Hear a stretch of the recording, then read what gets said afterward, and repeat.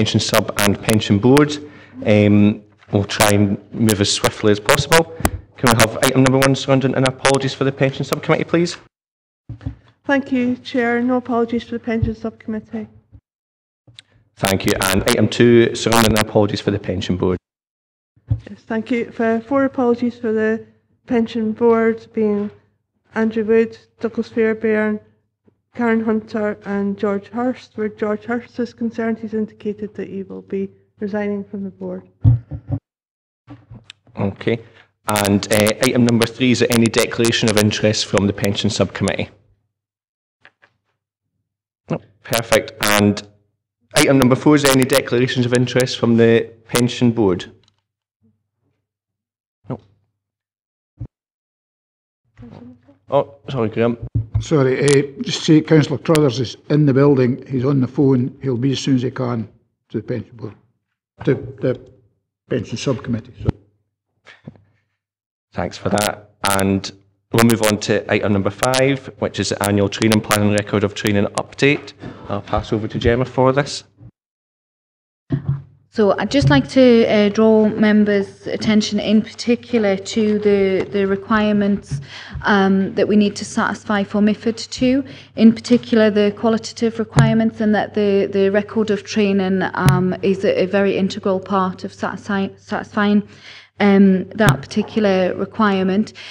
There are a number of training items that are still outstanding at the moment, and again I would just remind members that those that can be completed online, can they do that as soon as possible. There is also a training event scheduled in December in this particular building, which will cover asset classes and also environmental, social and governance factors, which we have had a number of questions from yourselves around. So they're going to be really key events for your knowledge and understanding over the longer term. So just to note those that event in particular, but that there are a number of other new events coming on board and about registering interest and so on. Eileen? Just a question about the event that people weren't able to get to this week, and we were issued with a lot of the handouts and so on. If people go through those handouts, will that count for that training? Does that count as us having done that? Thank you. Yeah, I mean, I think if you have the opportunity to go through those trainings and slides, and in particular if you have any questions that you want to direct to the team, then if you can do that. Obviously that was unfortunate last week with the cancellation of the trains and so on. Yeah, I think myself and Andrew did have a discussion about actually incorporating some of those slides into the train event on the 13th of December, so that would be quite useful. And does anyone else have any questions? Yeah, yep. Thank you. Thanks for the report. It's a very polite report from my point of view, because it's quite clear that members of both groups haven't been carrying out the pension regulator training in good time. So that's something that has to happen. But my question is, what are the risks of not being able to meet the quantitative test? Certainly. To be clear, we do meet the quantitative test. It's the qualitative test that the training relates to. The risk is that we would we wouldn't be able to opt up as professional client status, and that would limit the range of investments that we would be permitted to use. So it would be a significant challenge for the fund. Is there any other question? Yep. Well, just a supplementary one. I noticed in the additional papers that were issued this morning, there's actually a questionnaire, which is the test, I suppose. When does that have to be completed? We've actually submitted those to all of our fund managers now, so we have been able to complete it and send all of the evidence through. The training plan is a key part of that particular evidence. However, having a plan is wonderful, but we do actually need to be delivering against the plan, and that's really what I'm trying to emphasise now, that it's not enough to just have the plan on its own. We do have to be actively completing the training. We understand that not every member will be able to attend every single event, and if you have a look at the form, it is about the collective expertise of our decision-making body, so in this case the subcommittee. So it is really just when availability allows, if people are able to attend those things, but those that are available online and in-house, we would expect everybody to be able to attend those or complete those. Sorry, I wasn't asking about about the timetable for doing the training. It was the timetable for putting in the questionnaire and meeting the test criteria that I was more concerned about. Sorry, I did think that I'd answered that at the start. The form have been submitted to our fund managers. So they've been sent with all of the correspondence, support and evidence and so on as well. It would be if fund managers came back and had any further questions, we might need to deal with those. But also I would expect them to assess, to satisfy themselves that we continue to meet those tests over the long term. So this is the first iteration, but I would expect that to be an ongoing requirement that they'll look for further updates against that. Is there any other questions? Okay, we're happy to move on to the recommendations. So members are asked to note 2.1, the additions to the annual training plan in Appendix 1 following the previous meeting of this committee. Happy to note. 2.2, to progress the date in the record of training in Appendix 2 and the process for updating the record of training. It's quite multi. Everyone happy to note that? And 2.3, that the Dumfries and Galloway Pension Fund must satisfy both the quantitative and qualitative tests in Appendix 3 as required by markets in the Financial Instruments Directive 2 legislation in order to retain professional client status. Happy to note. And 2.4, that the online pensions regulator service toolkit training is available and the background information, what is responsible investment, is also available and is now overdue for completion. Happy to note. Okay, we'll move on to item number 6, which is the 2017 valuation interim results. I'll pass back over to Gemma. Thank you. So we have Richard Warden and Alan Johnson here from Hymans to deliver on this, and they've given you handouts already.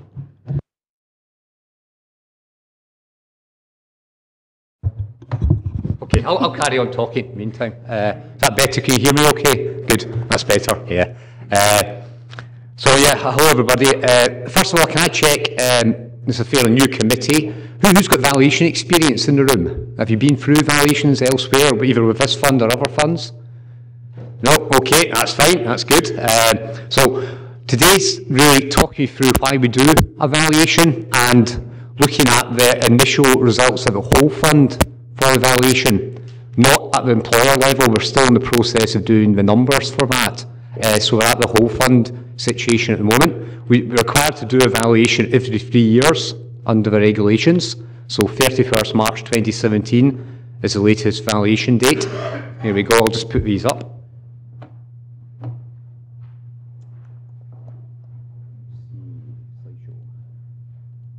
There you go. That's better. Okay. So you've got handouts. This should match a handout with a bit of luck. So March 2017, 31st of March 2017 is the valuation date. Scottish funds are either a year behind the English and Welsh funds, because they do it in 2016, or 2 years ahead. Being Scottish, I prefer to think 2 years ahead. But it depends where you are in the world when you say that.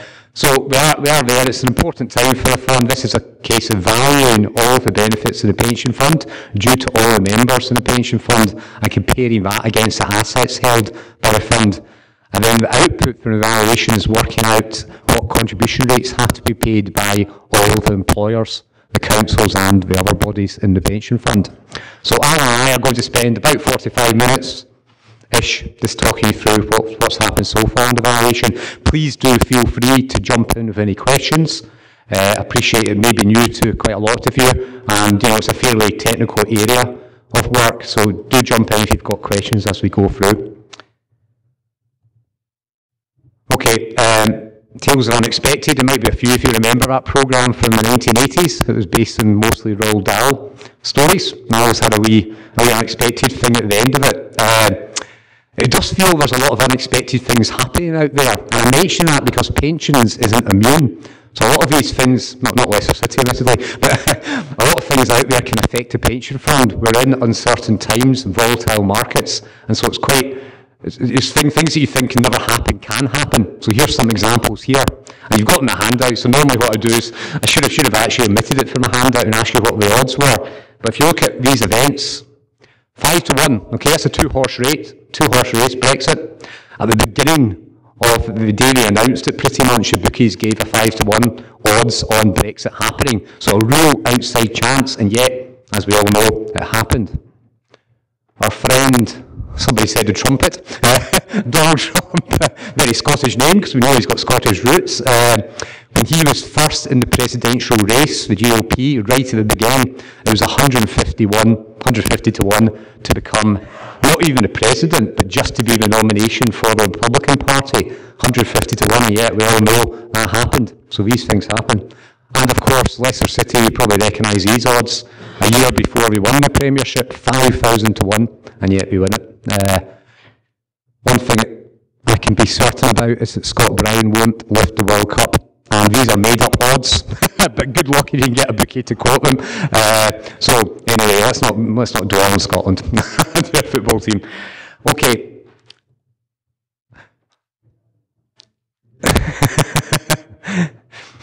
Valuation progress. So far, we had a planning meeting with officers before the valuation date to talk about the data and what we needed to do during the valuation. The fund worked away, talked to employers, got all the data in over the summer. We got that data. It was all cleaned up. It was good quality of data. We've had meetings with officers to talk about the numbers, the assumptions, and the results. And of course, now we're going to do some modelling shortly for the council's contributions, which we'll explain in a bit more detail, but that's in the process of being done at the moment. We have prepared whole fund results, which we'll talk about today, and have been discussed with officers. So today's purpose is really just to give you an update on where we are on the valuation and what we've done to date. The end game here is 31st of March 2018. We've got 1 year to sign off the valuation report and come up with a set of contribution rates for all the employers in the fund, and we'll apply for the next 3 years from the 1st of April 2018 to 31st of March 2021. So quite an important time for employers because it affects the cash they're paying into the pension fund. So that's where we are. And so today's agenda, we're going to talk about the basics, just why do we do a valuation. Alan's going to cover that. We move on to the assumptions. So how do we value the liabilities? There's a set of assumptions there. We'll talk about them, the key ones. And then we'll go to the results for Dumfries, how the fund's looking at the 2017 valuation so far, and finally what the next steps are in the valuation. Okay, so that's the plan for the next half hour or whatever. So without any further ado, I'll pass you across to Alan. Thanks, Richard. Good morning, everyone. So as Richard said, please feel free to jump in with any questions that you have. I appreciate this is possibly quite new to some people and other people have been through it, but please do feel free to ask any questions at all. So, first of all, what is the fund and how does it work?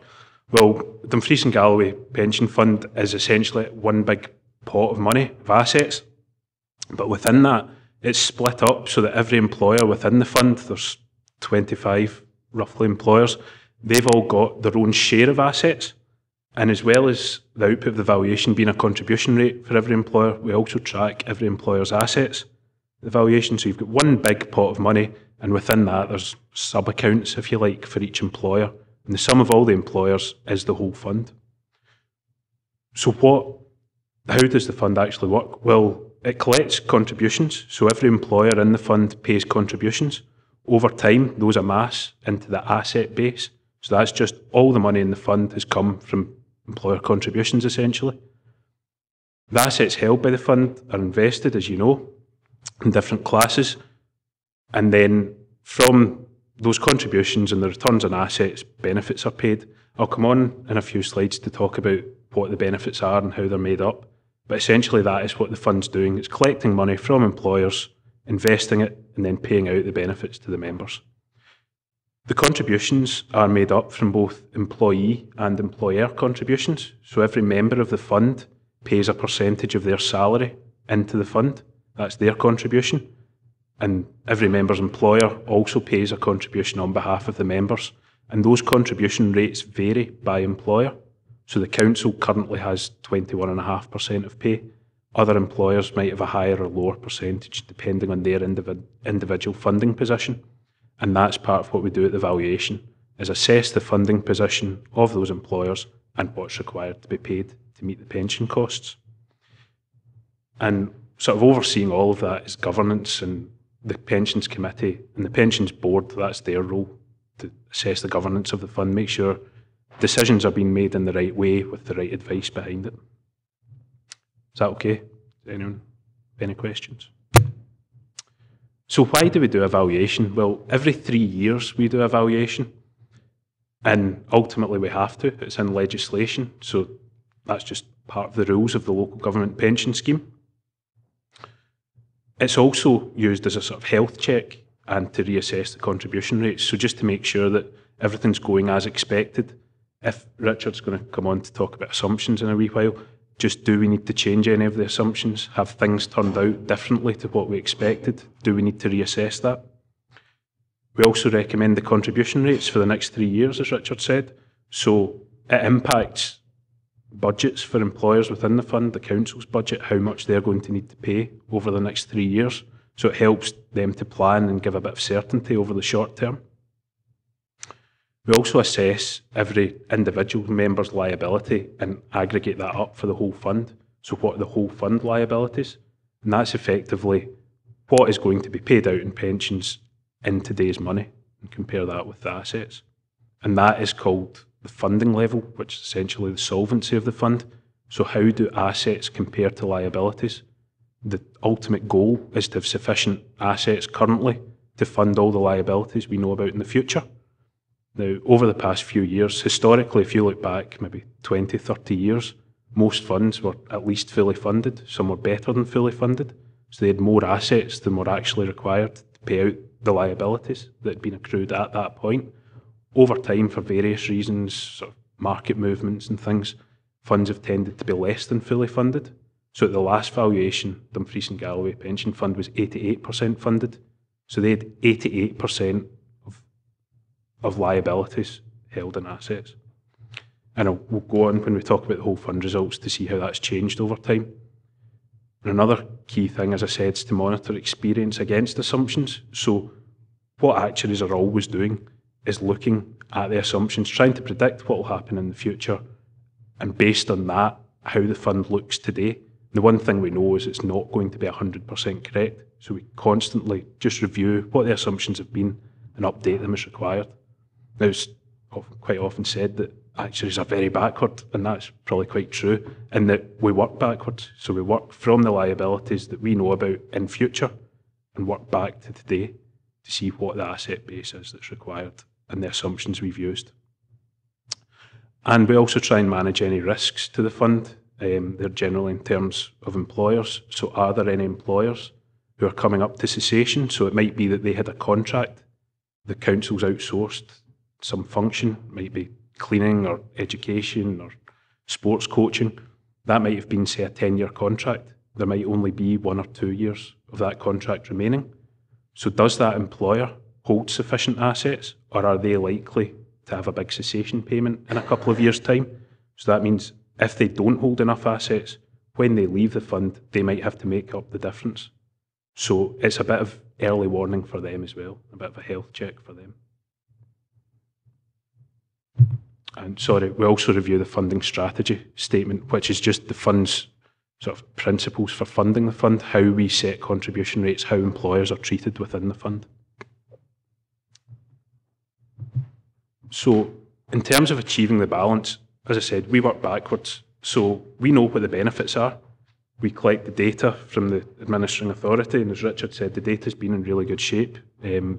Some funds you have to go through a lot of cleansing and come back and ask a lot of questions about the data, but there wasn't much of that at all. The data's of good quality, which gives us reassurance, because it means that the calculations we're doing, we can be fairly certain that the data's in good shape. We're not having to make wild assumptions about the data. So based on that data, we know what each member's liability is going to be, what they're due in benefits. There are some assumptions within that which Richard will speak about, like how many members may retire in ill health, how many might leave before retirement. But we make assumptions about that, calculate their liability, then we know what the asset base is, what the assets are in the fund at the 31st of March. Then over on the right-hand side of this chart, we've got under the assets heading, there's the dark blue box, which is future investment returns. We make an assumption about that. So what might the fund achieve on an annual basis in terms of investment returns? And then the difference, if you like, so between the assets currently held, what the returns are likely to be in future or what we think they might be, the difference is made up by contributions. So we set employer contributions based on what we think the gap might be between what's currently held and what those assets might return in future. And that's why contributions differ at valuations. We don't just say for the next 40 years the council will pay 20%, because things change over time. We need to adjust it to make sure that the fund's always been looked after and we're doing as much as we can to get sufficient funds in without employers overpaying. So it's striking the balance between affordability and looking after the members and ensuring there's sufficient funds to pay their benefits. And that is the balancing act. It would be easy to say everyone just pay 50% and we know there'll be sufficient funds, but employers just can't afford that. The council can't afford to pay 50% of payroll into the pension fund. So what are the different roles in the valuation? As I've touched on already, the actuary is here to carry out the calculations, carry out any modelling that needs to be done. So we might do contribution rate modelling for the council just to give a bit of an idea of, it's almost a sensitivity test. If the council paid another 3%, what might that look like in the future? If they paid 1% less, what might that look like? We also recommend a funding strategy. So looking at the employers in the fund, what we think each employer should pay and how that differs between different employers, and give a bit of justification for that to both the administering authority and yourselves to help inform decision making. The administering authority, they provide the data. Ultimately, they're sort of custodians of the data. They look after it. They collect it from the different employers in the fund. As new members join, they get the new member records set up. As people leave, they ensure that they become deferred members and just keep records of salaries and when people retire, that sort of thing. And they pass that data to us. And they also sort of facilitate discussions and consultations. So we'll maybe draft the funding strategy statement, pass it to the administering authority, they'll comment on it, and then run it by yourselves in the committee just to make sure you understand it and you're happy with it. And there's also potentially a consultation period with employers to ensure that they understand how the fund's working and what the decision framework is in the fund. Your role in the committee, you've got various roles, but in terms of the valuation, it's agreeing the funding strategy, ensuring that you understand how we're setting employer rates and that it seems reasonable, and also just sort of overseeing the governance of the whole process. Have we done the right things? Can we justify the decisions that are being made? And the local pensions board sits alongside the committee, but it ultimately ensures that the committee are doing the right thing. Are they putting ourselves and the administrative authority under scrutiny? Is everyone understanding the decisions that are being made and the process that's being followed? So, I touched previously on the fund being the aggregate of all the individual members' liabilities. So this chart just shows from sort of an average member, just it's not based on anyone in particular, but their life in the fund. Just to give a bit of context as well, I've mentioned assumptions. We're predicting, or trying to predict, as far as we can into the future, just to give you a sort of flavour of how long a pension scheme might last or how long an individual member's liability might last. There's an interesting stat from the American Civil War, which was 1861 to 1865, I think. There's currently still one member who's receiving a pension, which was due to a veteran from that war. So I think the way that scheme's set up, dependents of veterans in America continue to receive a pension. So I think this veteran had children fairly late in life, and she was a triplet actually, and she's currently 87, and I think certainly last year the pension was still in payment. She was getting $73 a month. But that's 150 years since the event.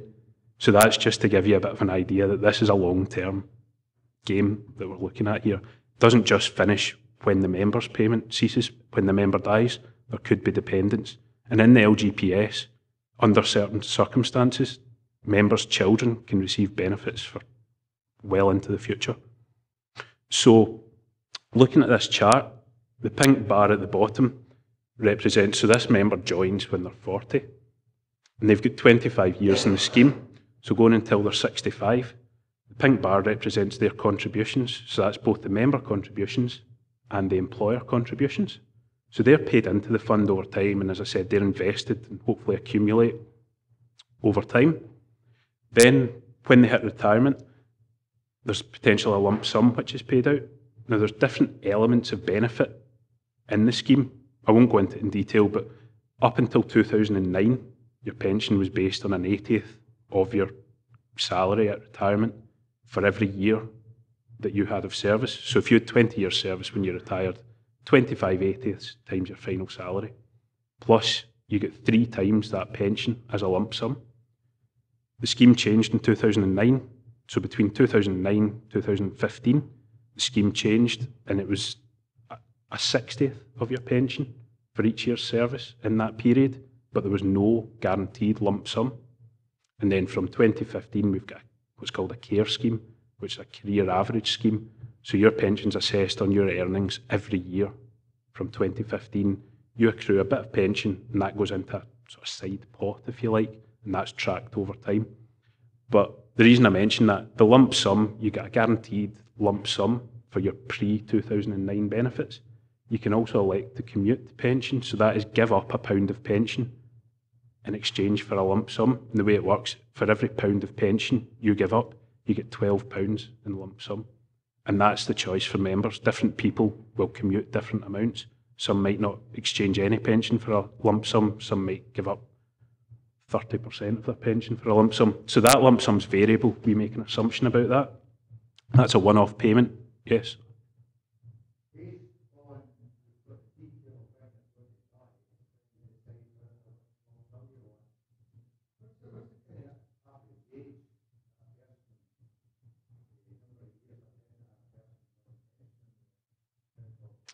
We've got, it's probably about 20, it differs between males and females, current pensioners and future pensioners, but you're probably looking 23, 24, 25 years from age 65.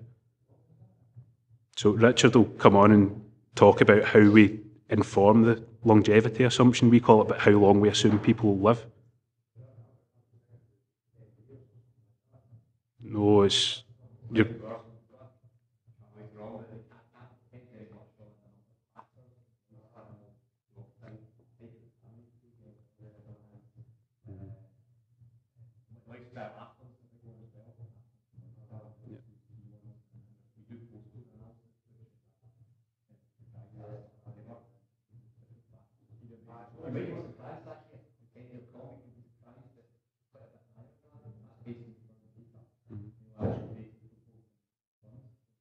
unless you live in Glasgow, that is, we're pretty much stuffed if we're from Glasgow, but no, it is. I think the average age across the fund that we assumed about 89-ish that you would live to. That's good then, a good news story. And then the blue sort of bars, if you like, to the right of the orange, that the first one represents the member's pension. That slopes up because every year the member's pension increases in line with inflation. So you get an inflationary increase on your pension, which varies year by year. Typically, the assumption we've adopted is about 2.5%. And then at death, we've got 85 in this case, but then the spouse of that member, so or if they've got any dependents, if it's like the American Civil War and they've had children late in life, it might be a child's pension, continues in payment for a while after. So that's what we do for each member based on the data that we're given. We then build that up into employers. So every member's coded to a different employer. We assess that employer level. Then just like the assets, we build all the employers, bring them together, and that's the whole fund level. And when I come on to talk about the whole fund results, that will be what the liability is shown. It's all the members in that, whether they're active, deferred or pensioner, the liability based on this sort of thing for every member. Pass you back over to Richard to talk about the assumption. Yeah, sorry.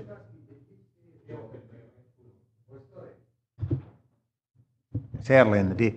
Did you say there that the average pay over the period has now started?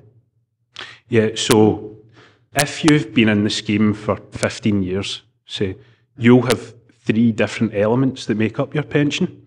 So there'll be some in respect of your pre-2009 service. That stays as it is. So that's however 7 years, say, you had then. That is 7 over 80 times your final salary at retirement. Then for the next 6 years, you've got 6 over 60 times your final salary. Then from 2015, so for the year 2015-16, your pay over that period is divided by 49, and that is your pension in respect of that year. Then the following year, so 16-17, you're paying that year over 49. Is your pension earned in that year, it's added to the previous year, and you just keep building that up. So it's not the simplest of schemes. But that's the importance of having clean data. Aye, it certainly is. Is that okay?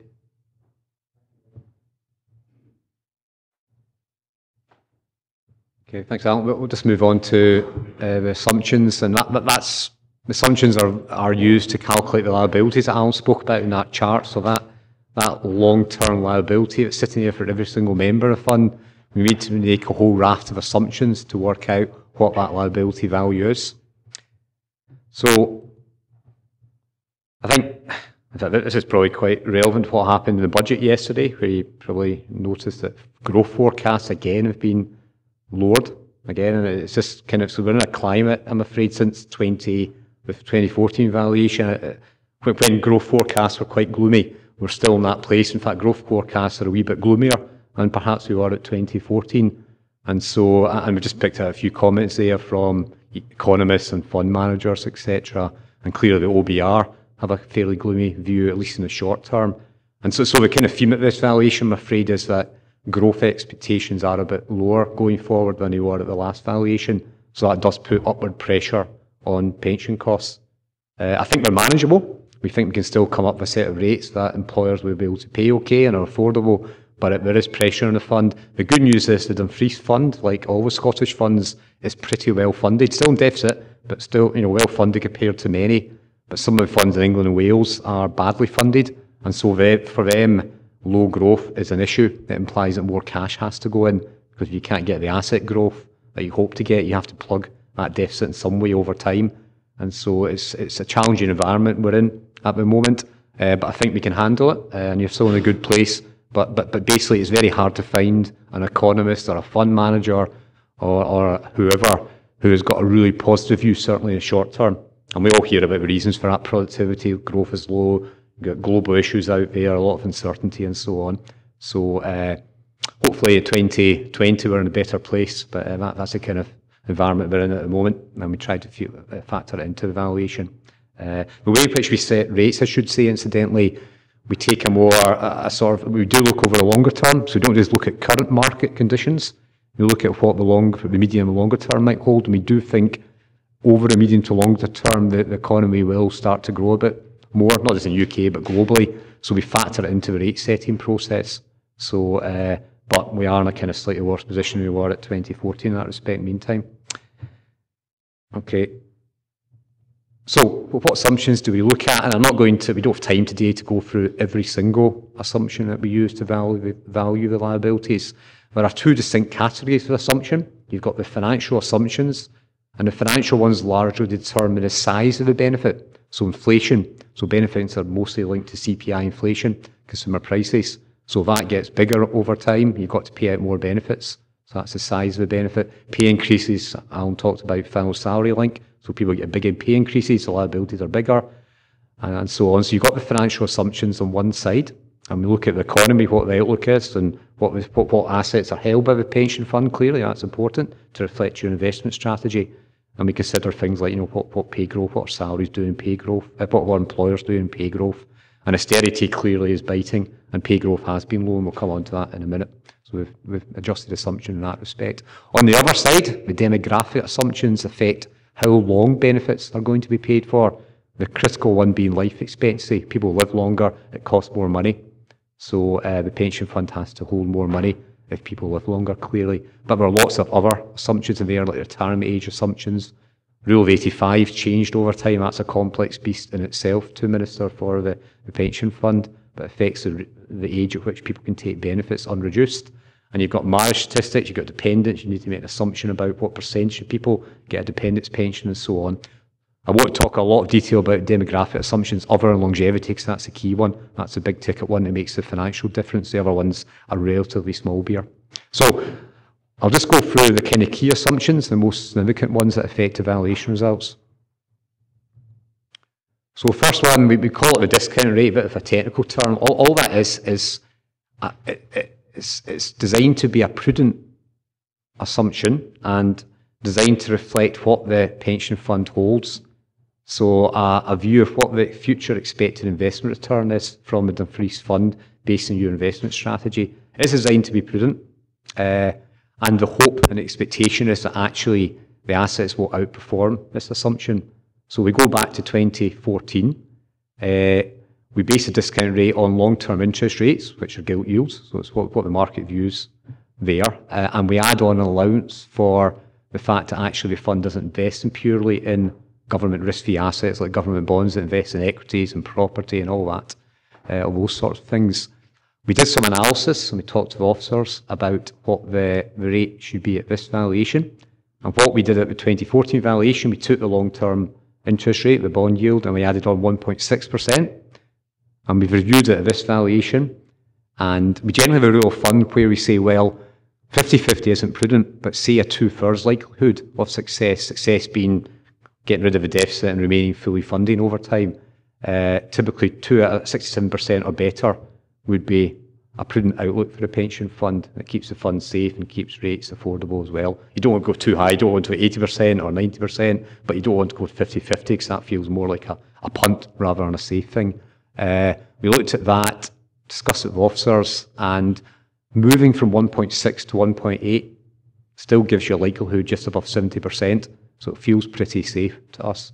So the proposed assumption is that we move that asset outperformance assumption, so that's the allowance above risk-free assets, from 1.6 to 1.8% of this valuation, giving you a total, as it happens, of 3.5% when you add the two together.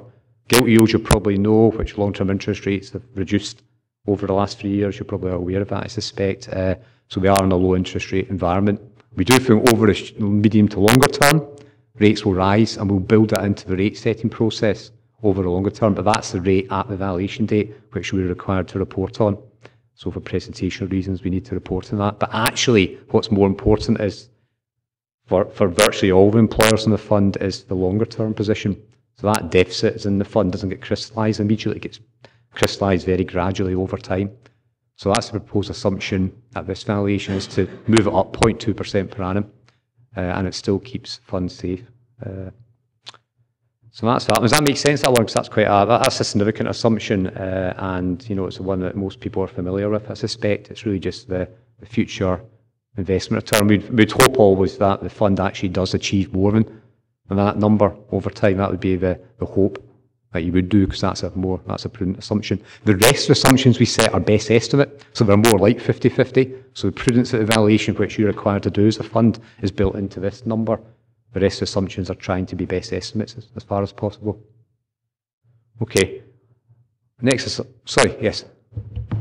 Yeah, thank you. It's just, you see how it's a proposed assumption change to move from 1.6 to 1.8. Is that something that you proposed and that you determine, or does the pension subcommittee have to kind of say, yeah, go for it? Yeah, I've put proposed because we haven't finalised the results, and we've taken this proposal to officers and they've agreed, you know, following discussions with them, to move up to 1.8. And I guess today is more it's proposed to ratify that assumption and allowing us to proceed and do the calculations and do the employer results. So I guess it's, you know, taking it to the committee and you just being comfortable with that assumption, and if you need any further information about it can be provided if you need it. So, could I ask what the gilt yield was at the last evaluation? Yes, I'll come on to that. There's a slide in a minute. I think it's come down quite a bit. Have you got that? It's in a later slide. 3.5 it was, so it's come down a fair whack. on your point there. I think now that you've answered that, I'm just not sure if we're actually making a decision or just sort of nodding our head at that. Right. Certainly the funds that I work for, funds do different things. Some committees are very straight, we want the final decision of this, and some allow delegated decision to the officers. I don't know, Gemma, if you're comfortable, because that was certainly the officers and the actuary are happy with this assumption and proposal. And I put proposal because we haven't yet finalised the report, so it's proposed. So depends whether or not you how much detail you want on this.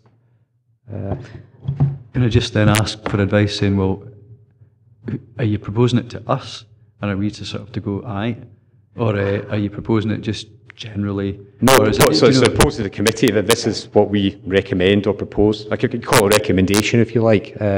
So that's what we'll, unless you've got any issues with it or you need further information, that's what we propose to do for this valuation. I'll just ask Gemma to.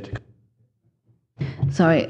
So, as Richard said, there have been quite lengthy discussions with myself, with Andy, and with Gillian Ross as the interim head of finance on the proposal. The key thing is that we do take the advice from Hymans. They recommend a rate that is appropriate. This is in line with what other authorities are doing, and it does continue to be prudent. For the subcommittee, it is to note the contents of this report, and if you do have any concerns that rate maybe is not a prudent one, then we would look to go back on that. But as officers, we're satisfied from the discussions with Hymans that this does represent a reasonable and prudent rate for the current upcoming 3-year period. No, I mean, I'm sort of comfortable with, obviously, what you're saying there. It's more just in terms of the governance of the decision-making of the pension subcommittee, and maybe it might welcome input from the governance officer just on this. It's really just, it's a proposal, it's contained within the report. Professionally, everybody's satisfied with it. I think as members, though, I'm certainly curious as to, should I be playing an active decision-making role to agree this proposal, or is it just to note that this has been agreed by professionals and we're overseeing that, if you like, but we don't actually have to make a decision on it, if that makes any sense.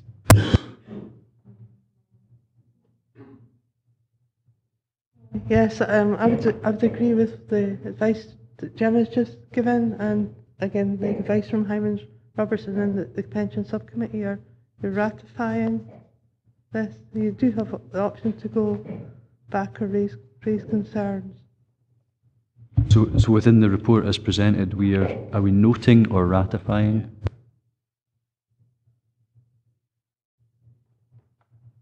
From my point of view, it is to note that this is the recommended discount rate.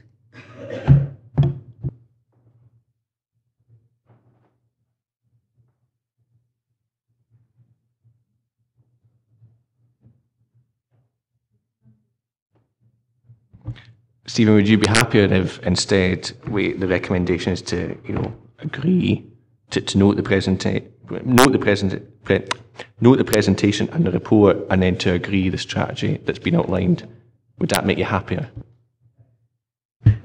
My happiness isn't that important, but it was more just for clarity, just for members who may not all be as familiar with the processes. So if we're just being asked to note the presentation, that's fine, we can note and be informed by it. If governance is happy that the advice that's been given is fine, then I'm sort of thinking, are we being asked to ratify, because that sounds like something important, as opposed to just noting, which is like, aye, we've seen it. So it's really just, that was all the clarity I was looking for. So that's fine. Graham? Yeah, thanks, Chair. You mentioned that the gilt yield some years ago was 3.5%, I think you said. 3 years ago, yes. 3 years ago. What was the AOA at that point? It was 1.6%. Right, so that's just moved 2.2%. Correct, yeah. And that's a reflection of what we and the fund think is a reasonable outperformance above bonds, because you hold some bonds, but you hold equities and growth assets. So that's a prudent outlook on what that growth might be across your full portfolio. And there's over a 2/3 likelihood based on modelling analysis we did at 1.8%. It's about a 70-odd%, just above 70% likelihood of that keeping the fund safe. So it felt like a a reasonable assumption to make. That's based on the current investment strategy. One thing we did think about when we discussed with officers is the fact that over time, your fund, like all LGPS funds, will mature over time. It just naturally will happen already. About half of the LGPS funds are in negative cash flow territory. In other words, they're paying out more benefits than they're taking in contributions. So your current investment strategy is quite highly in growth, and that's fine.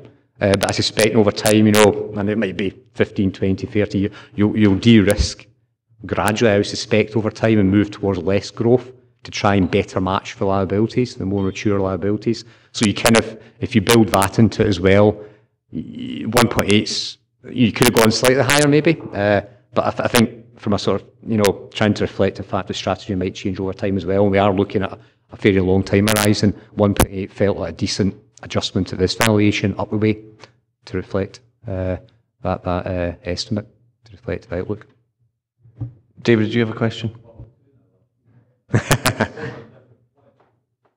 Sorry, because the first point was on the governance issue, and if I take you back to the first slide, it talks about the progress of the valuation. Yes. And it's quite clear that at the moment we're not actually required to agree anything. It's not until Q1 that the pension subcommittee will be asked to look at the final results of the evaluation and actually make a consideration. So I don't think we've been asked to do anything today in terms of agreement or decision making. From a point of view, I think the word proposed is simply because nothing's final until the end of the evaluation process, but to start doing the employer numbers, we want to be checked that the committee, I guess, is comfortable with the proposal here. You're right, actually, we can still change these numbers and change your rates all the way up to the end of March, but it's just for practical purposes, trying to sort of get your agreement, you're comfortable with what the approach taken and to make sure you're aware of what's going on, I suppose. But so it probably is for noting, technically it's for noting all the way up until we all ratify it and say, here's the final set that goes in the report. So, Okay. Ian? I did have a second question, sorry. To go back to the current slide, it's just a follow-up question to the one asked earlier, actually. It was to ask what the discount rate was at the last evaluation.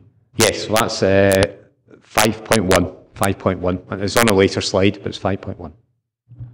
Okay. Ian? Thanks, Chair. I just think, come back to the governance thing, I don't think there is, because if you look at the purpose of the report, it's an interim report, and it's telling us what the valuations are. It's for noting, so I'd imagine we'll get something later on that we maybe would ratify. There's an obvious question for me, but I'll wait and see if you come out, obviously, about the liabilities and the assets that we have within the fund and how we've got to secure that for the long term. But I'll come back to that later on, Chairman, if it's no answer to the slides. I think I had some question about that as well, but I see you looking through the slides when we come back to it. Matthew? Sorry, you may answer this in a later slide, but how accurate was the 1.6% AOA previously?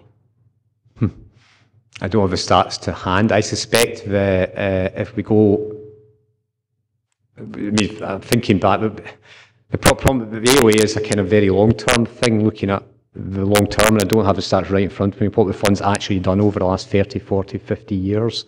But I'm thinking back to valuations I've been involved in. So this valuation, the AOA has been, that long-term assumption has been much less than what's actually happened over the last 3 years. Right? And a lot of that's been driven by currency movements, that sort of thing as well. So there's different investing globally. But then I'm thinking back to 2011 valuation, which included the credit crunch, and of course AOA was, it was a big negative figure appearing there. So the AOA is it's a long-term average, if you like. So I'm sorry, I don't have the stats going back 30, 40, 50 years as to how accurate that would have been. But what I would say is that interest rates and growth has come down, since the 80s and 90s when you saw the huge growth, some of which was dot-com bubbles and the likes, but there was a big kind of bull run, during the 80s and 90s. You quite happy with that? Can I just add, just roughly, do you know how much it could fluctuate? I know that's a very hard question, and I appreciate you don't have the figures, but just to give us some idea on noting this point on the increase, 0.2% of the assumption could be a huge amount of money. So bull and bear markets, are we talking tens of percent? I mean, if you look at just the last 3 years alone, the fund returned 35, it's in the slide I think, 35% versus an expectation of 15. So there you go, you want to watch over the last 3 years. Now the next few years might reverse or it might be positive again. So it can be very volatile. And what I think it's fair to say in the last decade or so, it's been much more volatile compared to the 80s and 90s and even part of the 2000s. It was much smoother, it was kind of more predictable. It doesn't feel like that's the case anymore.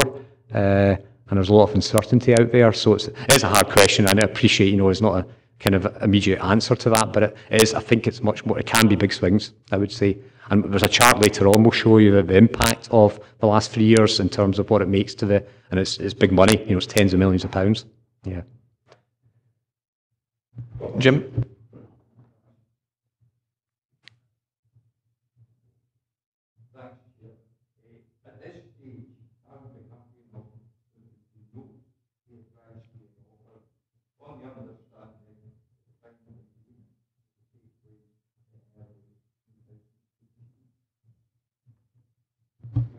Yeah.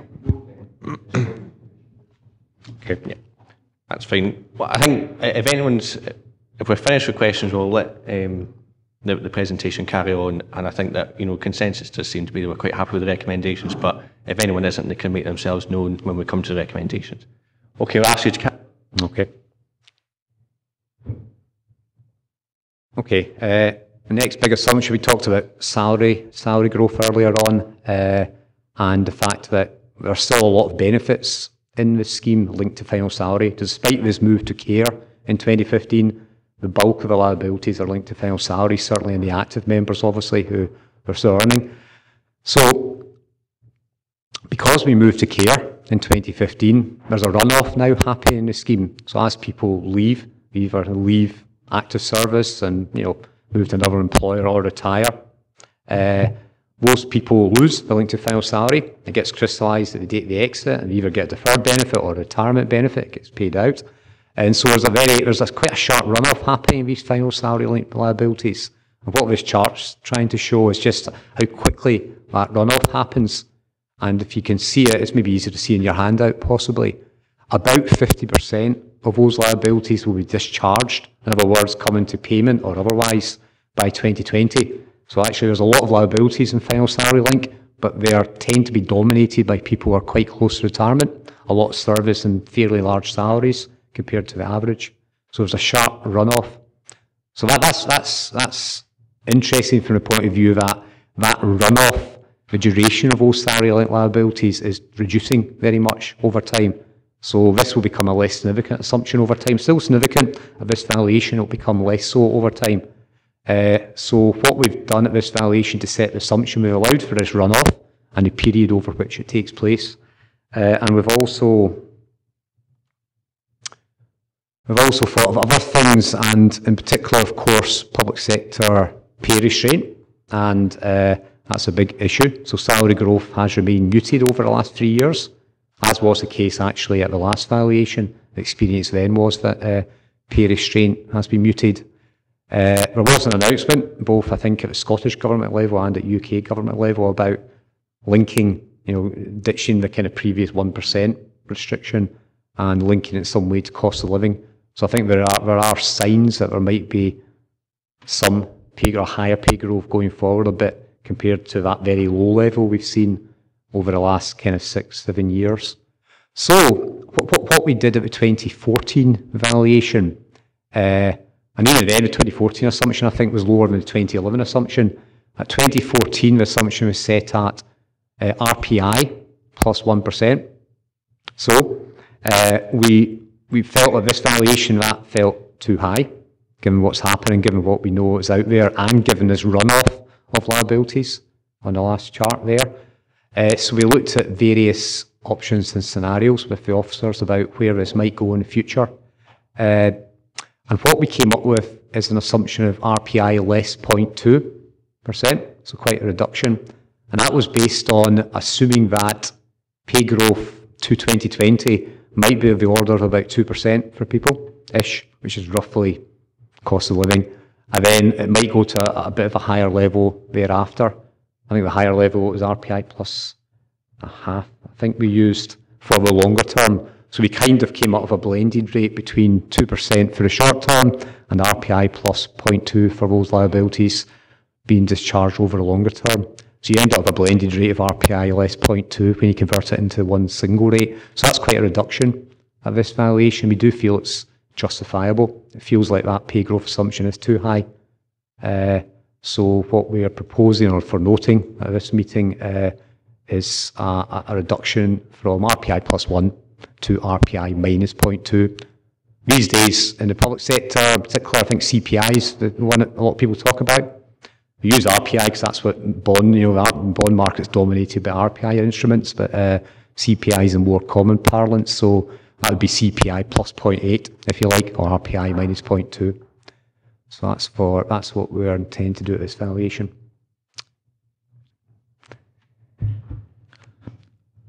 A wee bit concerned about the previous slide then, given what you've just said about the salary growth assumption, because there's a very, very steep fall there over a very short number of years. Yes. And then it levels out after that. And it's just that steep fall initially that you've assumed. Yeah. That seems really... It seems steep. What's happening in this runoff thing is that this is liability, so it's not number of members.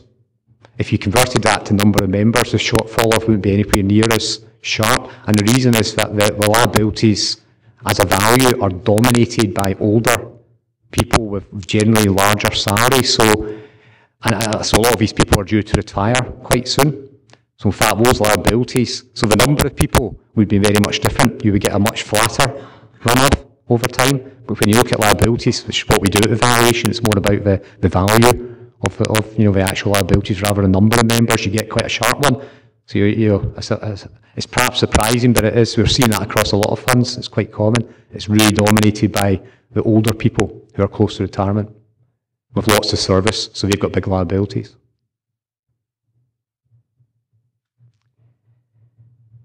Okay, any more on that assumption? Is that okay? Does that make sense? Yeah. Okay. And when we talked about pension increases, and virtually all the benefits in the fund are linked to consumer prices inflation, CPI. There is no sort of so the Bank of England have got a target of 2%, and I think we know at the moment that that target's been exceeded. Inflation's pretty high, current inflation. What we are trying to do is set inflation over a longer term again, trying to estimate what we think inflation might be over a longer term. Again, the bond markets, if you look at the difference between index-linked and nominal gilts, fixed interest index-linked, that in theory should be what the future expectation of RPI is, because government bonds pay out are linked to RPI. There's a gap between RPI and CPI for technical reasons. There always will be a gap. They call it the formula effect. And there's been changes to that formula effect, this gap between RPI and CPI over the last 3 years. Quite technical changes around about the constituents of the indices, things like footwear and clothing. So that gap has generally increased over the last 3 years from an average of about 0.8% at the last valuation to about 1% now. So what we're suggesting at this valuation is to increase that gap in line with that evidence. So move it up 0.2 from 0.8 to 2014 to 1% now. So that gap. So you take the RPI assumption and you knock off 1% to come up with the pension increase assumption of CPI. So that's evident based on that evidence. We think that's quite consistent with what government have done. They used to be a lot higher. They are 1.4. They brought it down to 1. So everybody seems to be agreeing that 1's a decent estimate. Okay. And I think, right, we'll come on to our favourite topic, how long people live. We've talked a little bit about this. This is quite interesting. It's a big area, a lot of statistics, and I can only really cover a little bit of this today.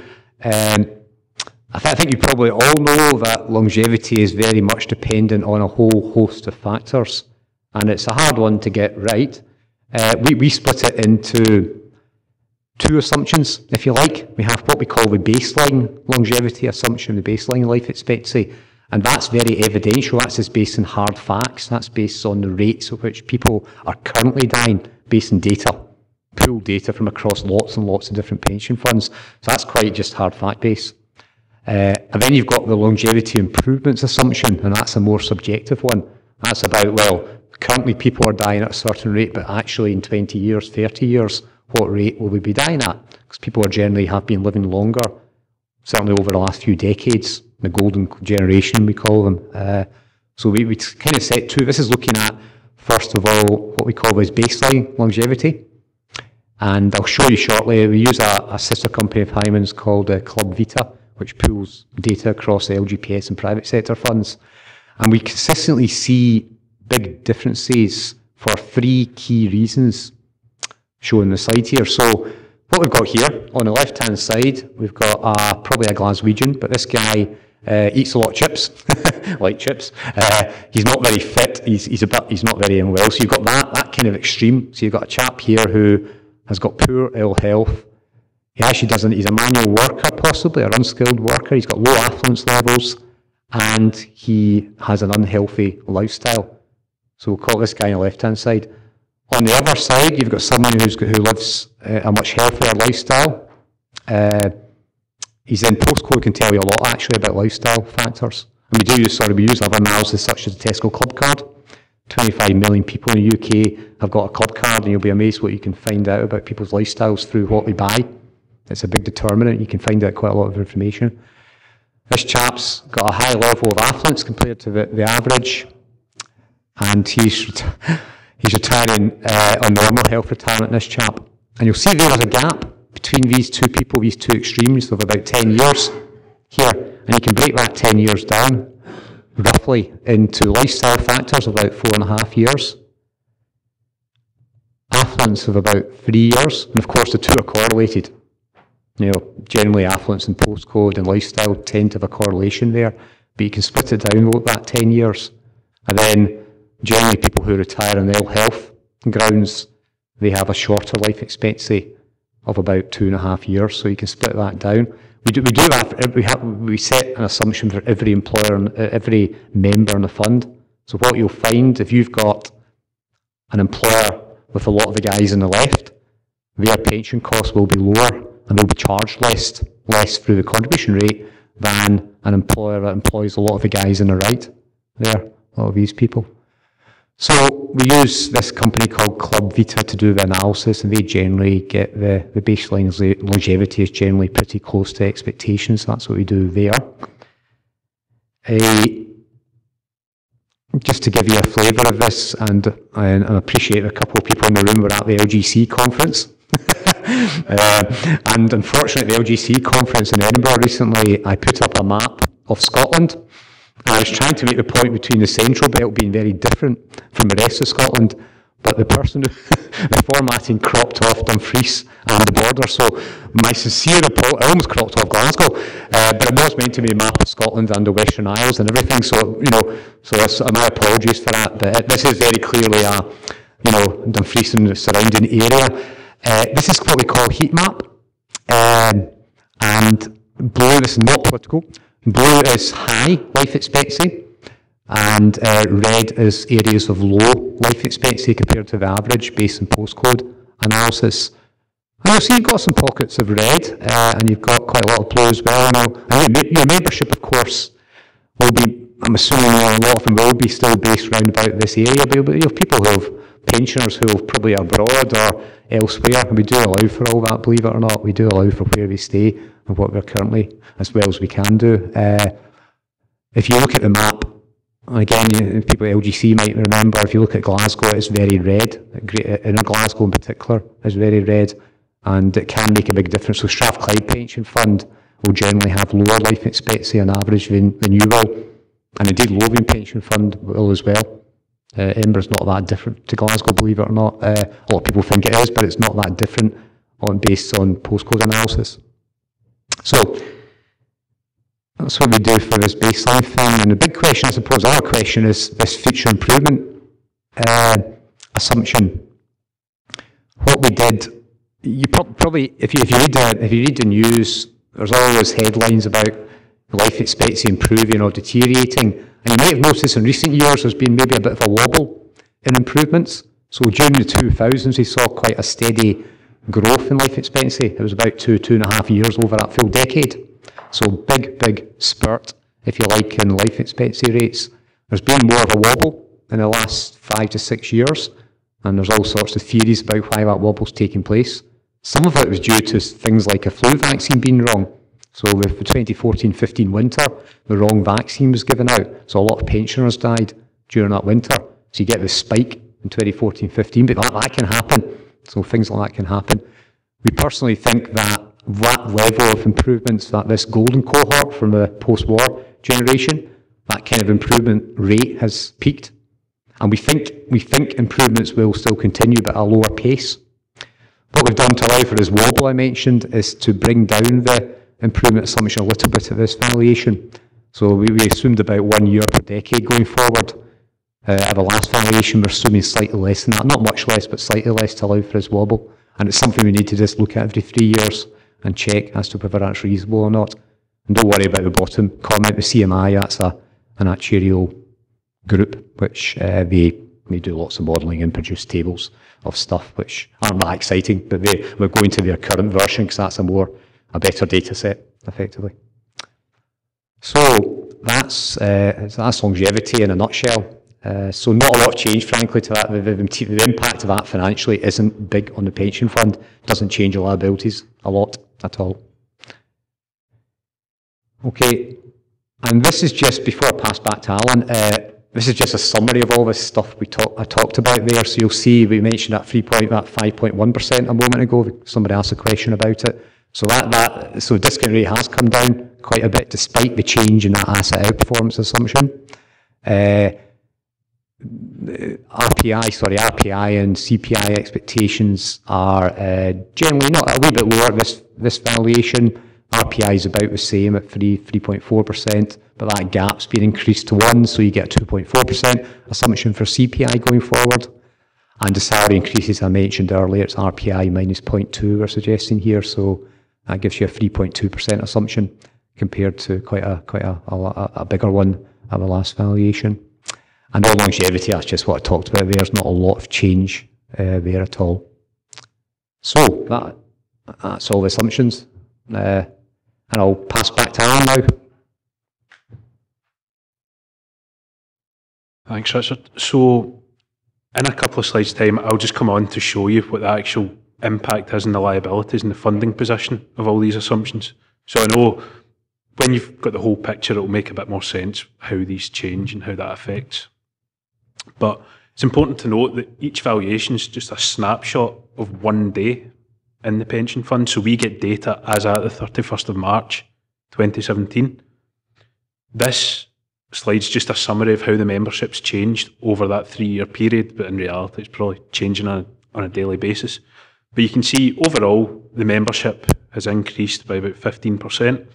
So the blue bar at the bottom, if you like, 2014, that represents active members. So there were 3,761 actives. At 2017, that's gone up by about 700 odd. Within that, that's not just an extra 700 active members. There's people that have left to become deferred members. There's people that have retired. So there's more. There's a bigger change in active membership. And this is just to highlight the point that it's not just numbers of members, it's what's happening beneath that. There's changes in membership. People are changing status. There might be people that had left the council have come back to work to the council and they're now active again. So it's just to highlight the fact that the membership of the fund's always changing, and we just look at that every 3 years, take a snapshot of those people and value them. The key thing to note is that overall the membership's increased. So this is probably, alongside the contribution rates, which is probably the most important output of the valuation, this is just a summary of the balance sheet, if you like, of the pension fund at 31st of March 2017. So total liability is 913 million, and that's just an aggregate of all the individual members in the fund based on that chart I showed you before, how their benefits are built up. That's the liability in today's terms. We've broken it out into employees, so that's current members who are currently working for an employer in the fund. Deferred pensioners are people who have accrued liabilities in the fund, have worked for a fund employer, but currently don't, but they're not yet drawing a pension. So they've earned benefits that aren't being paid out yet. They're just sort of being stored at the side until they hit their retirement age. And then those benefits will start to be paid. Pensioners are currently in receipt of their pensions. You can't just compare these like for like, because the next chart will show you there's loads of things that happen between valuations. So we've changed assumptions between valuations, as Richard's just spoken about. So you can't say we've gone from employee liabilities being 335, they're now 387. That's just a big increase. There's reasons for that increase, and the main one is the change in assumptions. But overall, the sort of key statistic from this chart, if you like, or there's two, the deficit in 2014 was 84 million. The deficit now is 76 million. So there's been a slight reduction in the deficit, and the funding level's changed from 88% to 92%. So the assets held are 92% of the total liabilities in the fund. You might think, how's the funding level gone up 4%, but there's only an 8 million drop in the deficit? It's just because both the assets and liabilities have grown, and the deficit's the difference between those numbers. So although in percentage terms, the assets have caught up with the liabilities more, when you take the difference between those numbers, that's what the deficit is. So what's the experience been? We touched on, there was a question earlier about how the discount rates compared to the fund returns, if you like. So this top table shows what the investment experience has been. So over the 3 years, we expected 16.1%, which is just the previous discount rate assumption of 5.1%, compounded up over 3 years gives you that 16.1%. The fund has actually returned 35%, so more than twice that. But as Richard said, the discount rate, you might look at that, you got that wildly wrong, but the discount rate's a long-term assumption. That's the first thing to bear in mind. And also within that 35%, if you look at it on an annual basis, 1 year you might have had 20%, another year you might have had 2%. So there's huge fluctuations within those actual returns. The discount rate is a long 20-year sort of term assumption. But that has had a positive impact, the fact that the fund has returned more than we expected. Your assets have grown more than we expected, which is one of the key things that's chipped away at that deficit and improved the funding level. Also, this change in gilt yields, which informs the discount rate. So the last valuation, gilt yield was 3.5%, which gave you a discount rate of 5.1%. This year, it's 1.7%, leading to a discount rate of 3.5%. That has had a negative impact, so that's effectively increased the liabilities and cost the fund, because the expected return is less. So when we bring the liabilities back into today's money, it's a higher number. And then there's also experience, what we call experience from a sort of membership level. So that's how has our assumption compared with what's actually happened over the last 3 years. And the bottom table here just breaks that down slightly. So the first one's early leavers. That's people leaving active status, so becoming deferred before retirement, how that compares to what we expected. There have been fewer people have left active status and become deferred than we expected. And that has a negative impact for the fund. When you leave active status, you lose your final salary link, and all your benefits are just revalued in line with CPI, which is less than the salary assumption. So when you leave active status, your sort of annual increases in your benefits are less than they would be if you were still active and retain the salary link. So that costs the fund if there are fewer people losing that salary link. Does that make sense? Ill health, again, they're relatively small numbers here. So we expected 75 people to retire in ill health. We've actually had 67, so there's been a few less than expected. That's a benefit to the fund, because if you get an ill health retirement pension, your pension can be enhanced, and it's also paid earlier than we'd expect. So that costs the fund money. If there are fewer than expected, the extra cost to the fund isn't as high as we'd expect. similarly, the actual salary increases that we've seen have been lower than was expected last time. That 5.1% under the expected column, that includes promotional increases. So the salary increase assumption that Richard's spoken about, that doesn't include any promotional element. If you've got sort of increments in your job, that's a separate assumption. Here, when we look at what the experience has been, including the promotional aspect, at the last valuation we assumed 5.1%. When we drill down and look at people that have been here for the full 3-year period, in reality the average increase has been 2.7%. And again, that's a benefit to the fund, that's a positive impact. Salary increase has been lower than expected, so benefits haven't increased by as much. And again, post-retirement experience, we expected 2.7% to be CPI over the 3-year period. In reality, the pension increases that have been applied in line with CPI by the government have been 0.7% on average. And the final one, pension ceasing, that's just, so we don't measure numbers of people that die in the analysis, because you could have 1,000 people die all with a pension of £1, or you could have one person that dies with a pension of £10,000. So we look at the actual amount of pension ceasing, because that's what sort of correlates with liabilities. And there's been slightly more pension ceasing than we had expected. So that again has had a positive impact for the fund. And just bringing all that together, this hopefully gives you, the question was asked earlier, what would the sort of financial impact be of all these things? This chart hopefully shows you that. So I'll just go through it quickly. Top bar is your deficit at the last valuation. So in 2014, that was the deficit of the fund. Everything underneath that is just the impact of different items of experience, if you like, different things that have happened, what the financial impact of those is. So if you think of that deficit as being like a debt, interest gets applied to that debt, interest applied to the deficit, that interest cost is just based on the discount rate. So it's effectively treating the discount rate as an interest rate on your deficit. So that's what that £13 million is. The investment returns being greater than expected. So that's your assets having grown more than we expected. That's benefited the fund by £107 million, which is great news. Contributions greater than the cost of accrual. Now this is just acknowledging the fact that the fund was in deficit. So employers are paying more than just the cost of benefits being accrued. So it might be that 20% of the employer contribution rate goes to accrual of benefits, so benefits over the next year. But there's an element paying back that deficit as well.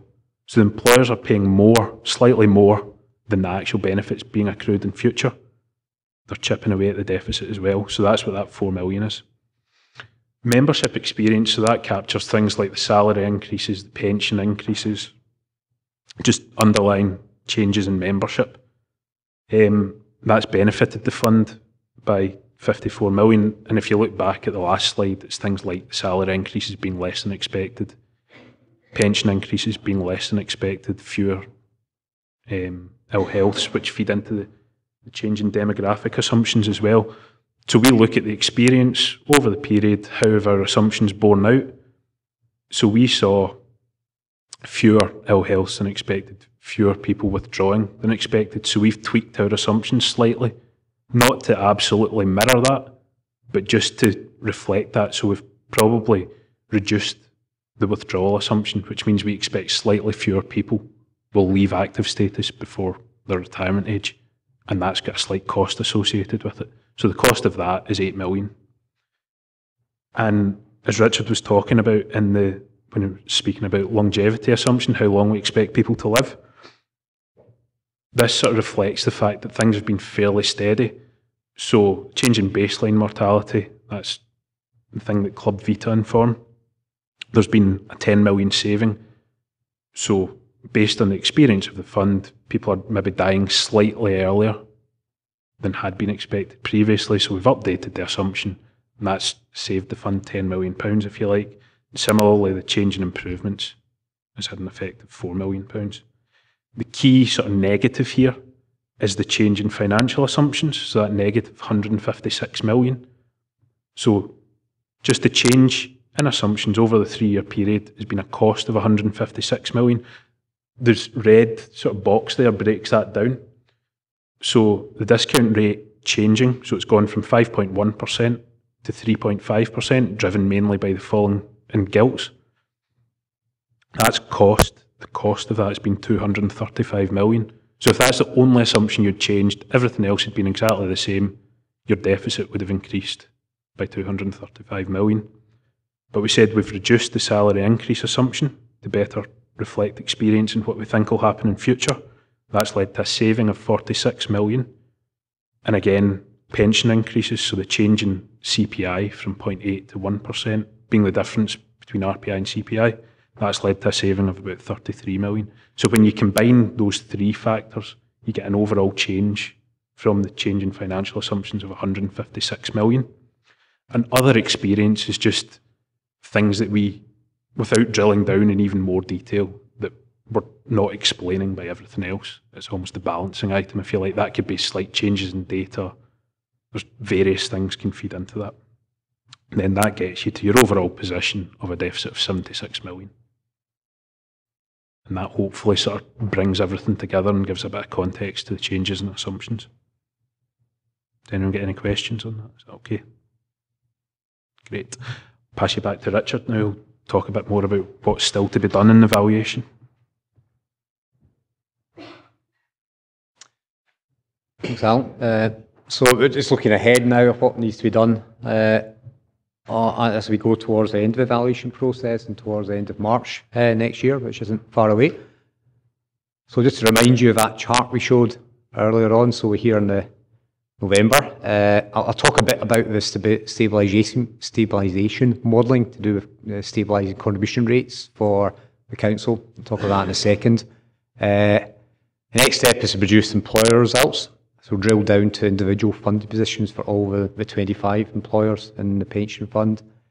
We'll discuss them with officers in December. We'll come up with a set of results for employers and a schedule, and that will be issued to all the employers December or January. There's a requirement under the regulations to, well, we talked about this funding strategy statement earlier on.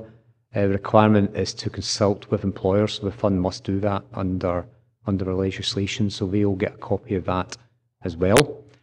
And then during that quarter, the next quarter, we need to finalise the rates, take on board any comments, see what comments we get from employers about the rates, and then sign off the employer results, the assumptions, the funding strategy statement. And that's, I think, when a committee can, has to sort of that ratification process there and approval. That'll be built into that. And then, as I say, the final drop dead date here we must adhere to is to sign off the report at the end of March 2018. That must be signed off. There's something called a rates and adjustment certificate at the back of the report, and that's just a list of all the employers in the fund and their new contribution rates. So that's right at the back of the report. That's a crucial part of that document. And we must do that. Again, that's the law. You must create this RNA certificate, as they call it, and update it every 3 years. So this is what it looks like. So you'll see this is a funding strategy statement is an awesome read. It basically captures all the funding strategy decisions, the assumptions. It complies with a code of practice. There's a new code of practice and guidance they issued since 2014, so it complies with that as well. So it's a big document. There's already one in place, but that's reviewed as part of evaluation and consulted with employers.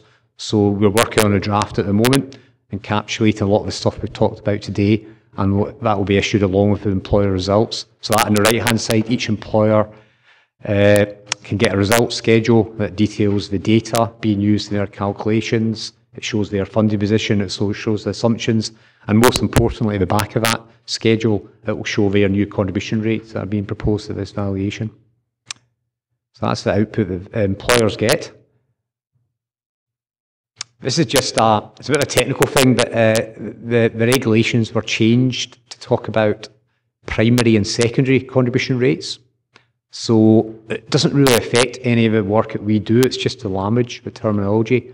So the primary rate, we have to call it, that's the cost of future service benefits. So the contribution rate consists of two things generally. The cost of the future service benefits for those who are active in the pension fund.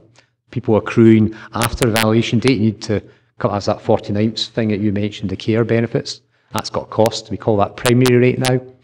And of course we adjust that rate to make sure that employer will be fully funded over whatever time horizon they are likely to be in the pension fund. And we call that the secondary rate. So you've got primary and secondary rate. It's just different language. It doesn't make any particular difference to the way in which we do the valuation. It's just we have to use this language now. So that rates and adjustment certificate will contain that language. But it's nothing to really be concerned about. It's just a change. And I was talking to the academy down in England, and they said, secondary rate, is that one just for us? I said, no, nothing to do with secondary schools. So primary and secondary. Okay. This is a badly photoshopped picture, but when we look at the employer results, we're kind of juggling lots of different things. And one of the key ones actually is whether an employer is open or closed. So a lot of employers are open to new entrants; they're going to be in for the long term, but some are closed bodies, and they'll exit eventually once the last active member leaves that employer. It triggers a cessation debt or cessation valuation, should I say, under the regulations. So we have to carry out a calculation to see whether or not they're in deficit. And so for those employers, we need to make sure we're targeting that debt over an appropriate time horizon. Okay, so that's one of the key ones there. And we look at lots of different ones. Clearly the funding level, we've talked about 92% funding level across the fund on average. Some are below and some are above. So we need to allow for that. And that time horizon is very much linked to the open or closed things. So the council, for example, I think it's 20 years we use for the council. That's the longest recovery period we have for recovering deficit. But some have got a lower period depending on their time horizon, and that's depending on their membership profile in the fund. So we juggle lots of different things at the valuation to set employer rates. And we'll come back to that when we report on the employer results. We can look at that in a bit more detail. I mentioned this thing, the stabilised rate. The council's in quite a luxurious position in many respects. They're a long-term employer, first of all, in the pension fund. They're a scheduled body under the regulations, so they must admit new entrants. They must come into the pension fund. They don't have a choice in that respect. What that means, of course, they are in for a long term, the council. Not all employers are in that position. And not only that, they're a tax-raising body. They've got tax-raising power, so they're the most secure employer in the fund. And so for those two reasons, what we do for them, and also, they're the most dominant employer, and by that I mean they hold most of the liabilities in the fund. Sorry, I don't have a percentage, but it's 90%, so 90% or so of the fund is the council. So a lot of other bodies, but only 10% of the liabilities, so they're financially significant. For them, at the last valuation, we set up a contribution stability mechanism, and really the aim behind that is to steer contribution rate for a council, because we know they are good for their money and they're in for the longer term, is to steer their rate in a less volatile way than otherwise they might be more volatile if we didn't set up this mechanism. So it's allow a bit of stability for that particular employer in the fund. We do asset liability modelling, so we do projections of the future, and we check whether that stabilisation mechanism keeps the fund safe or not. So whether that kind of 2/3 thing I talked about earlier, that chance of being fully funded over the longer term, we run a number of contribution rate scenarios, a number of mechanisms through the modelling, and we came up with one at 2014, which stabilises at 21.5 plus or minus 0.5%. So at the moment, the stability mechanism built into the funding strategy statement, which is in the 2014 version that we're reviewing currently, the rate fluctuates each year by no more than 0.5% of pay. So if it's currently 21.5% of pay, the most it could go up to in the next 3 years would be plus a half, plus a half, plus a half. So we're looking at that modelling. We're just in the throes of doing that for this valuation to see how that rate looks and how those parameters work at this valuation. So we'll report back on that soon. So that's the theory, is to try and steer them through the peaks and the troughs of the pension fund over time. All that uncertainty we talked about. I think this is possibly the final slide, actually. I haven't mentioned at all something called Section 13 that you might have heard of, Section 13 valuation. That's a new thing, which wasn't in place at 2014. It came in under the Public Sector, so Public Services Pensions Act 2013. And that's a kind of overall scrutiny in the LGPS from central government. It applies to all the UK pension funds, Scotland, England, Wales.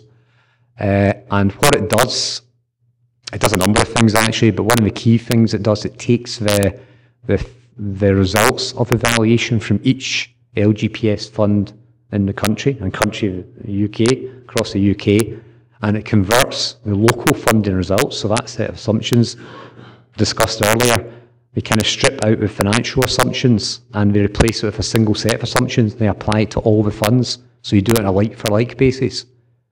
Because, you know, a lot of funds will do different things with assumptions, so it's trying to get a similar set of assumptions applied to see where the funds are placed against each other. We don't just look at funding level, we look at lots of different measures such as implied investment returns, built-in funding plans and so on. For today's purposes, I think it's probably enough to note, if you look at this chart, each of these dots represents a fund, an LGPS fund. There's about 100 dots there across the UK. And I think you can see it better in your handout maybe. There are a few, I can see it better here, the kind of orange dots there are the Scottish LGPS funds. I'm hoping there are 11 in there. There should be 11 in there. And the one that's circled is the Dumfries pension fund. And this was based on the 2014 valuation converted to these like-for-like assumptions. And you can see immediately there that the ranking, the highest funding level, first of all, the Scottish funds are pretty highly ranked in the UK. But even the bottom fund there, it's still in the top 30 out of 100. And Dumfries is, about 18 or 19th. So that was at base at 2014. And I suppose in a nutshell, looking at this chart, is the whole point of doing this is to check that this, under Section 13, that these funds are being run on a sustainable basis. So it's a Treasury run thing. Treasury ultimately want to check that these funds won't run out of money. And I think it's safe to say that Dumfries aren't in a position. There are some at the top right there that have got some challenges under this, and we might well be questioned on the back of the Section 13 numbers at 2016. But these are mostly English funds, they're all English funds in the top right. A lot of London boroughs as well. They'll probably be scrutinised quite thoroughly, I suspect, once the final version of this report comes out. These are based on kind of slightly out-of-date figures now, but there will be a 2017 Section 13 valuation across Scotland for all this funds, including your own. So it's just to flag up. You're in a good place, I think, so I wouldn't worry too much about that, but it is going on in the background, and we'll have to report a Section 13 number to the Government Actuaries Department just after the valuation ends. So that's just the usual stuff. So that was kind of what we wanted to cover. We've been a few questions. Sorry, it's taken a bit longer, but you've asked me a few questions. But happy to take any more, or if, Does anyone have any questions? Nope. Henry? Just looking at the graph there, the 11 dots representing Scotland, we're probably sitting 9th out of the 11th. And if we take the performance of the remaining pension schemes in Scotland compared to the UK, they're all sitting in that bottom left-hand corner. So what funding level are they sitting at compared to Dumfries and Galloway? Yeah, so I advise the Highland Pension Fund and Lothian Pension Fund. Lothian are certainly there. They're at year 92. They're at, quite crikey, I've got them in the spot here. I think they're 90. They're a bit higher, maybe 96, 97, based on initial results. Some of the funds haven't done the valuation yet or haven't reached this stage of producing results. Highland are one of they were better funded in Dumfries at the last valuation. Again, I'm talking about local assumptions, incidentally, albeit their assumptions aren't that dissimilar to Dumfries. Actually, in Scotland, the funds use the local assumptions at each fund aren't that different from one another. There's a bit more variety in England locally. So 92, I suspect you'll still be kind of that sort of 9, 8, 9 maybe. A big part of this actually, because the actuarial assumptions kind of get equalised on a like for like, a big part of this, is A big part of this is investment returns, and that's, that affects the funding level clearly. The average across Scotland, I'm thinking the LGC conference, I did a slide in that, I think it was 39% on average. But the fund that's really outperformed at this valuation is Lothian. Lothian had a really, really strong return, 51%. Very much, and they're an outlier. Most of them were around about 35 to 40 in Scotland. David? I was just going to ask if there was something that technically these better off funds in terms of this graph were doing that we are not doing. But if it's just the evaluations of the investments, then I suppose. Investments is a big driver, certainly. And of course, different investment strategies, different managers and different reasons for holdings. There may be legacy things in here as well. So I'll give you an example. And this doesn't, I think, apply to any Scottish funds. The council tax issue in the late 80s and 90s. I think there was only England it's applied to. CLG in England. A lot of councils were struggling to collect council tax. The revenue wasn't coming in, so they agreed. I think it was a 6-year time period, around about late 80s. Funds were told if they wanted, they could adopt a funding target 75% instead of 100% for the pension fund.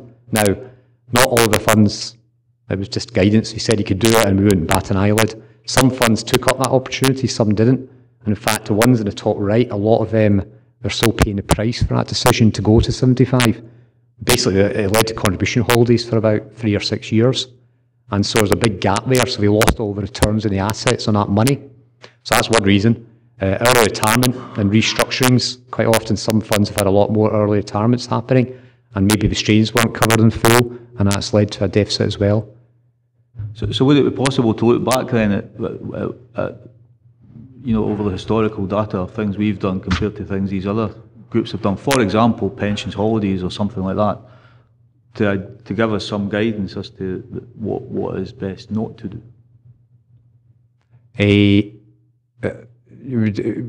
think analysis could be done. It may be a jolly expensive exercise because there's so many different root causes there. I suspect it would be, we can discuss it with the officers further. Do you mean actually aside from investment returns, just why?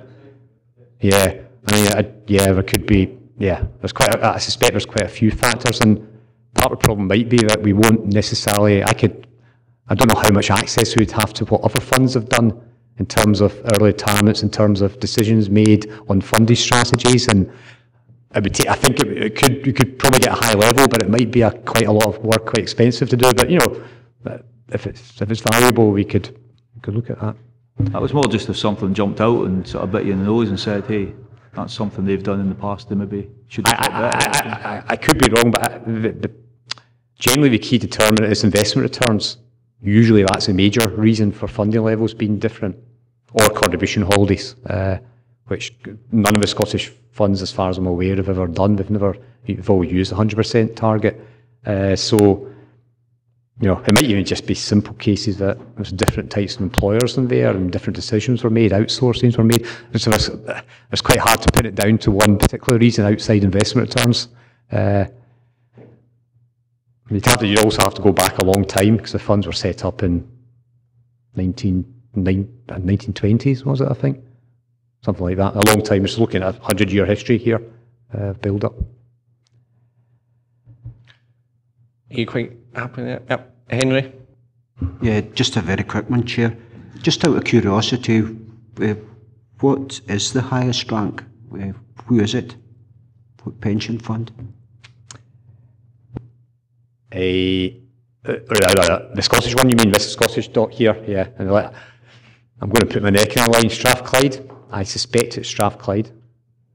Interesting enough there, we talked earlier about Glaswegian life expectancy. So their life expectancy assumption is quite low. And Richard McIndoe, if you know Richard, he's got a theory that Glasgow's just a bit behind, will catch up. So in fact, so when he looks at his improvements assumption, he thinks that the Glaswegians will eventually wake up and realise that you need to be a bit healthier in life to live longer. So his improvements assumption is possibly a bit kind of heavier, i.e. he's putting a bit more aside because he thinks that Glasgow will catch up with the rest eventually as cultural change. I don't know, but it's interesting. But I think it's Strathclyde who are I think it's them, the orange dot on the left there. Again, this is based in 2014, so, change again the order. Yeah. Is there any further questions? No, we're happy to move on to recommendations.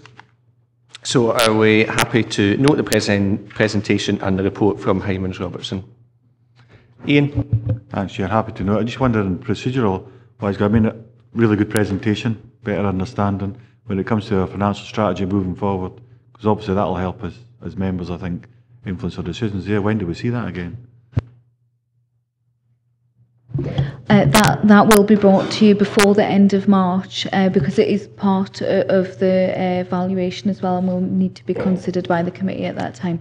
So I don't know the exact date of the next committee, but I assume it'll be in February probably sometime. Just for the reference for that, on page 3, a discussion with Gemma and the last 2 points in there with the timescale is Q1 in 2018 and the 31st of March 2018. That's when this will come back to this committee. Hope that's helpful. So we're happy to, yep, David? We've given a lot of assumption changes and clearly the one that as councillors everybody's really interested in is there likely be an assumption that the contribution rate wouldn't have to change. Now we looked at one of the graphs as though it might have to go up. I wasn't sure if I got that right or not, but have you made any sort of initial assumptions about that? Because council budget settings in February, so if we don't get the information till April, it could perhaps cause some difficulty. Yeah, interesting enough, because you've had good asset growth over the last 4 years, you've got a much stronger asset base in the pension fund than you did last time, as we saw from the chart. Your funding levels improved. So part of that stability mechanism, can you hear me, Craig? That's better, isn't it? But part of that stability mechanism modelling, we're looking at different scenarios there. So I talked about the plus and minus 0.5% of pay. But one of the scenarios is I think it would be safe to freeze the rate for 3 years. I think it might keep the fund safe. I haven't got the results on modelling. But I think given your funding position and given what I know about what we did in England for funds that are of a similar ilk, or funding level, one of the things I suspect I might be recommending here is a freeze to the council rate for 3 years rather than an increase. Clearly need to check that's safe for the fund to do that on the back of the modelling, talk to officers. But and please don't quote me because the results still to be done, but I suspect you'll be okay in that respect. And as looking at, the improvement of funding level on the longer term, I think it'd be a sensible thing to do. But we need to just get the results of the modelling to officers and talk about that in a bit more detail. Just another question. Obviously, there's 24 other employers there. Did you find any particular risks in terms of changes to their? Unfortunately, we haven't yet finished the number crunching for those yet, but there are different risk profiles. Part of one of the things that's happened in the pension fund and with the regulators' oversight, you might be aware of a code of practice now. The regulators involved in the fund, and they very much say look at employer risk. LGPS funds need to look at employer risk and covenant financial strength of employers. So part and parcel of that is discussing with officers what the risk profiles are of the various employers. So some will be riskier than others, and how do we handle that risk? What does that mean for the contribution rate? So we use what we call a risk-based approach I haven't covered that really today, but that would be the plan with, when we get the employer results to use to explain how that works. But we'll feed in the employer risk into the contribution rate setting process because it's quite important because some have got a more secure than others. And so it's important we make sure the pension fund's covered as well. Sorry, it's the first time I've been involved in this. Yeah, no. So, are you going to be bringing forward a range of different or potentially different changes for different employers in terms of what proposals are? So sorry, that set of assumptions are still the underlying assumptions for each employer, but the way in which that affects their rate will very much depend on things like their time horizon, so the recovery period for any deficit, and that for a contractor, for example, that could be much a short time horizon because they're only in the fund for a small period of time, or a closed body. So whereas it would be a longer time horizon. So we use that assumption setting process gets used to feed into this risk-based approach. But within that approach, we build in things like employer risk. I haven't covered today because it's a topic in itself. But the risk-based approach is really just projecting forward assets and liabilities for every employer to work out what a suitable contribution rate would be that keeps the fund safe. and we reflect employer risk in that process.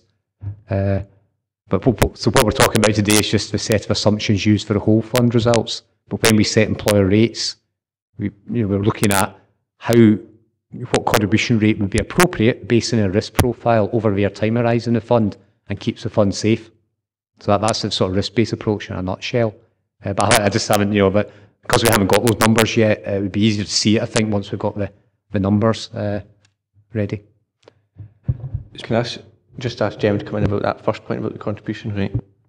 Yeah, sorry, it was just to reassure the committee that when the initial valuation results are available, the head of finance and procurement will see those, and they will be considered as part of budget setting.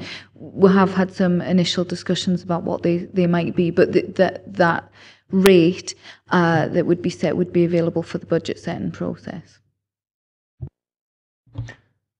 Okay, so we noted that. I'll move on to agenda item 7. Any other business?